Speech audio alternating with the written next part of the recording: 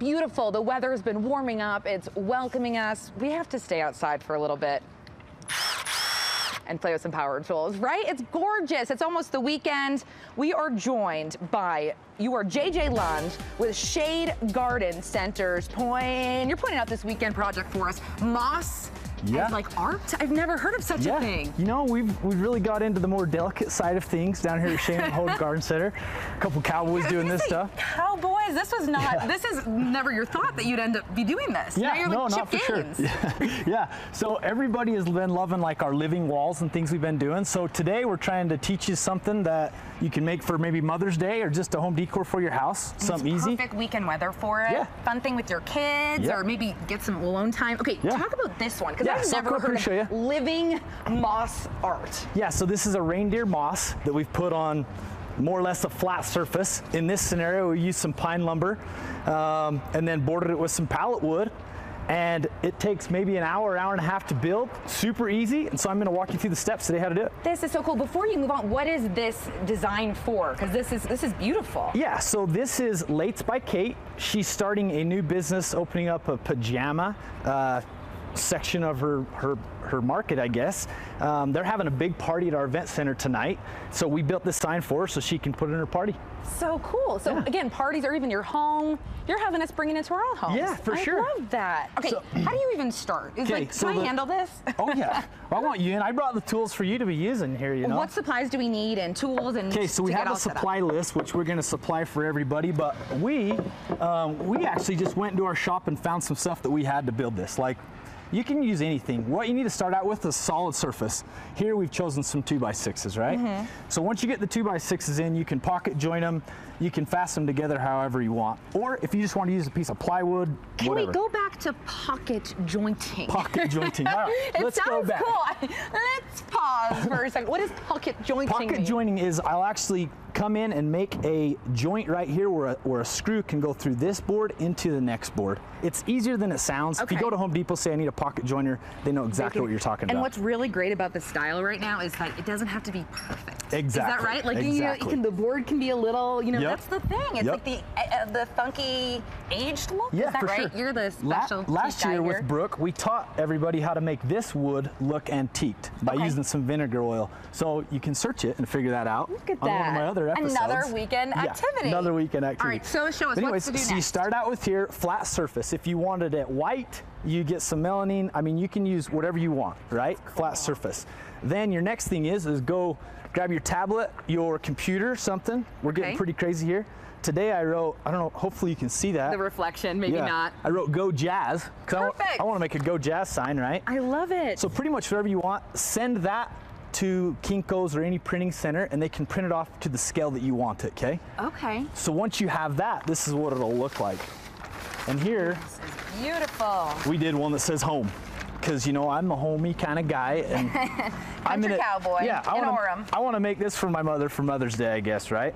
Great idea. So once you're at this point, you're going to take a stapler. You're going to staple it quite a few times around, maybe close to the letters.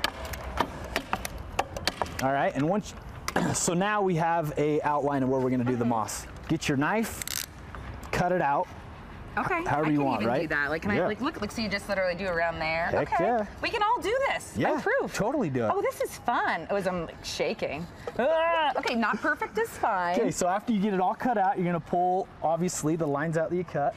Then we're gonna get our reindeer moss here. Okay, yeah, the moss whole thing. I mean, is this a new hip trend? I haven't seen like living art like this. It adds green to your house. Everybody's into the environment friendly. I mean, you walk in your house, you got something green on your wall, automatically you're environment friendly. And it can be inside or outside.